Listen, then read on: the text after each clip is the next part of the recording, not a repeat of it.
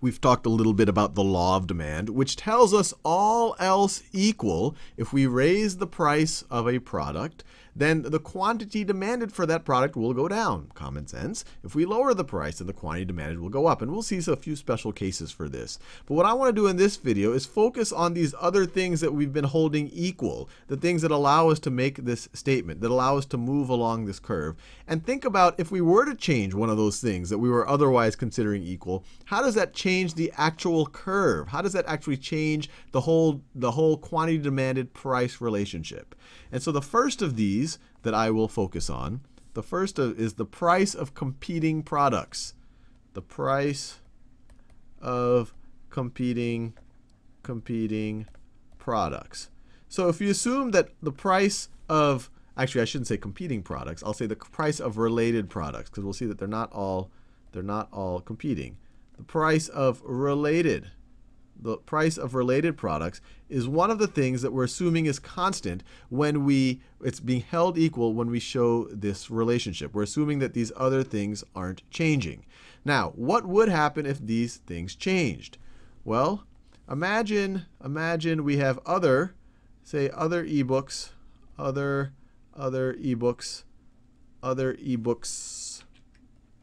books' price goes up.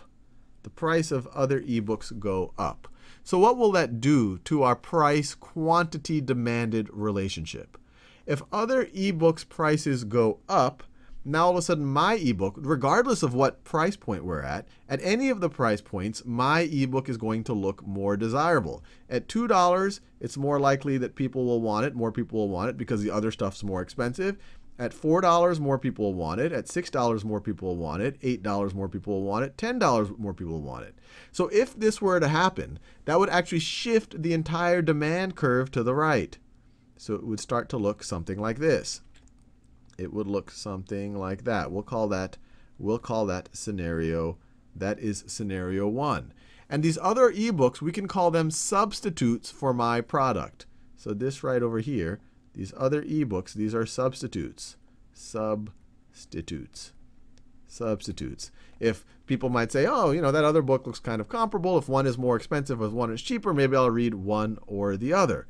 So in order to make this statement, in order to stay along this curve, we have to assume that this thing is constant. If this thing changes, this is going to move the curve. If other ebooks prices go up, it'll probably shift our curve to the right. If other ebooks prices go down, that will shift our entire curve to the left. So this is actually changing our demand. It's changing our whole relationship. So it's shifting demand to the right.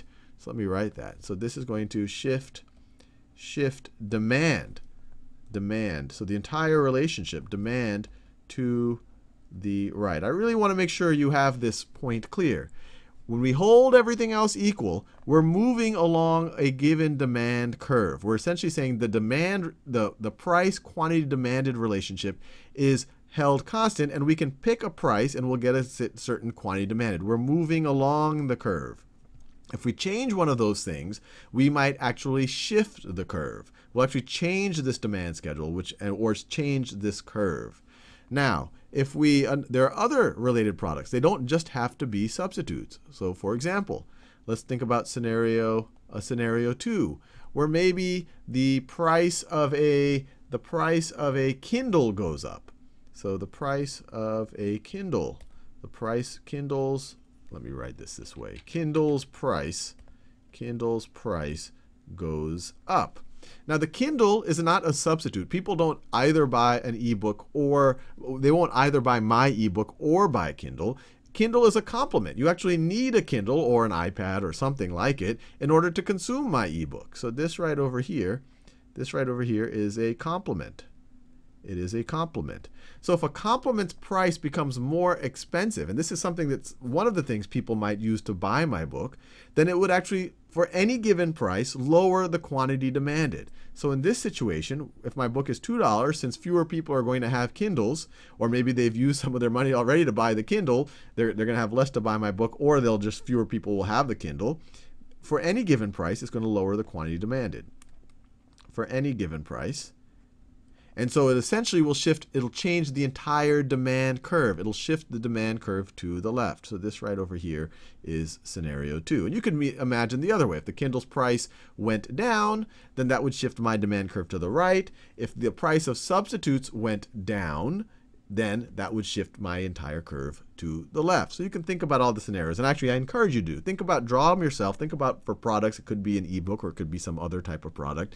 And think about what would happen. Well, one, think about what the related products are, the substitutes and potentially complements. And then think what would happen as those prices change. And always keep in mind the difference between demand, which is this entire relationship, the entire curve that we can move along if we hold everything else equal and only change price, and quantity demanded, which is a particular quantity for a particular price holding everything else equal.